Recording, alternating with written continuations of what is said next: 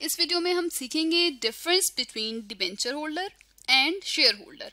ये जानना इसलिए ज़रूरी है क्योंकि डिबेंचर होल्डर को भी हम एक पेपर, जिसे हम लोग सर्टिफिकेट कहते हैं, ये इशू करके और डिबेंचर होल्डर से अमाउंट कंपनी बिजनेस में लेकर आती है, जिसे अपने काम के लिए अमाउंट को इस्तेमाल करती है।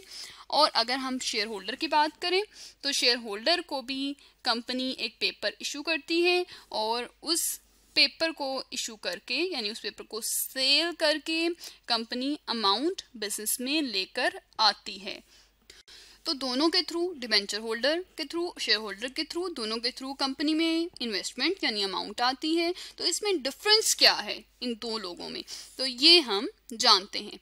डिबेंचर होल्डर को कंपनी डिबेंचर इशू करती है। डिबेंचर जो है वो लोन होता है, यानी कंपनी लोन लेती है, जो पेपर इशू करती है उसे डिबेंचर कहा जाता है उस लोन के लिए, और वो लोन कंपनी को वापस करना होता है।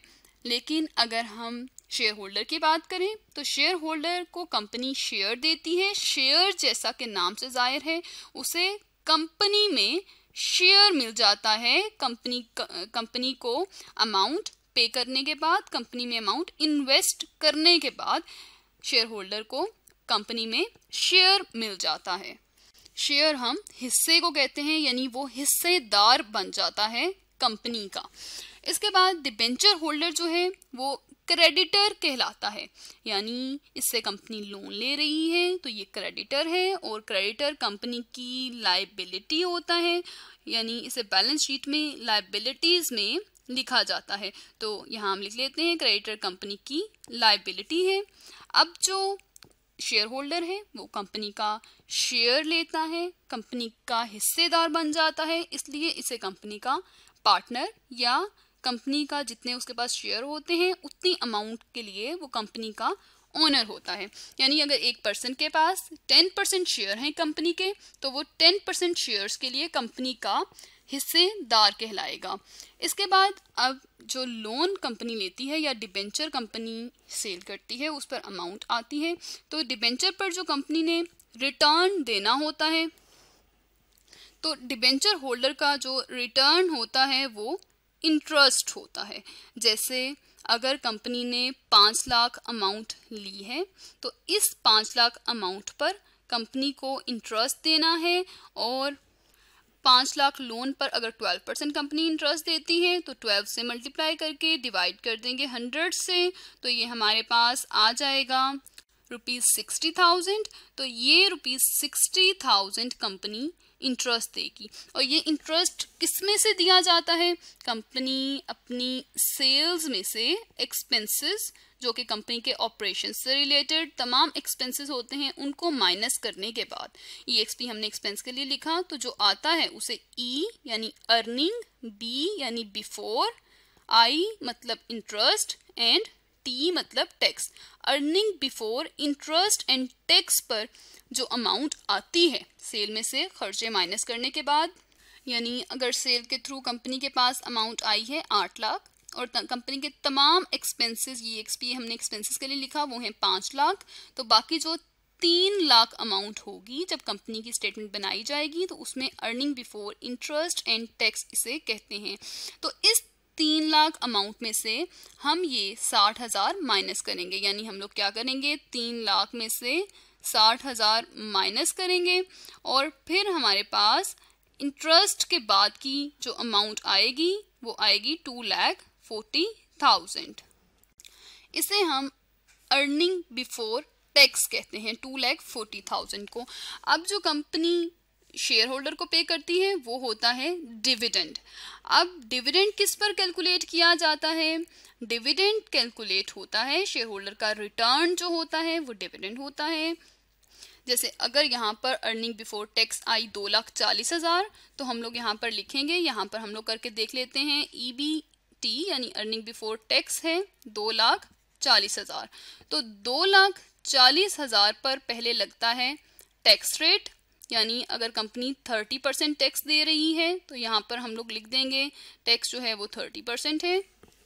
2,40,000 का अगर हम 30% कैलकुलेट करें इस तरह से कर सकते हैं। इसी तरह 2,40,000 लिखेंगे मल्टीप्लाई 30 डिवाइडिंग बाय 100, जैसे हमने यहाँ कैलकुलेट किया परसेंटेज को, इसी तरह हम यहाँ भी कैलकुलेट करेंगे तो ये हमारे पास आता है 72,000।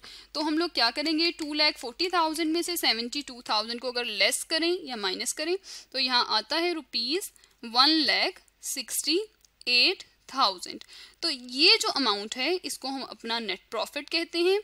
तो जो डिविडेंड पे करती है कंपनी वो अपने net profit, NP net profit के लिए लिखा, वो नेट प्रॉफिट में से अमाउंट डिविडेंड की पे करती है। यानी जो इंटरेस्ट कैलकुलेट होता है वो लोन की अमाउंट पर कैलकुलेट किया जाता है और फिर जो अमाउंट आती है इंटरेस्ट की उसे earning before interest and tax में से लेस कर दिया जाता है। और जो डिविडेंड है वो नेट प्रॉफिट में से एक खास परसेंटेज, जो भी कंपनी हर ईयर ये डिफरेंट भी हो सकती है, जो भी कंपनी डिसाइड करती है, ये डिपेंड करता है कि कंपनी ने पैसा एक टाइम में, एक ईयर में कितना पैसा डिविडेंड के तौर पर देना है और कितना पैसा जो है वो अपने कामों के लिए इन्वेस्ट करना है।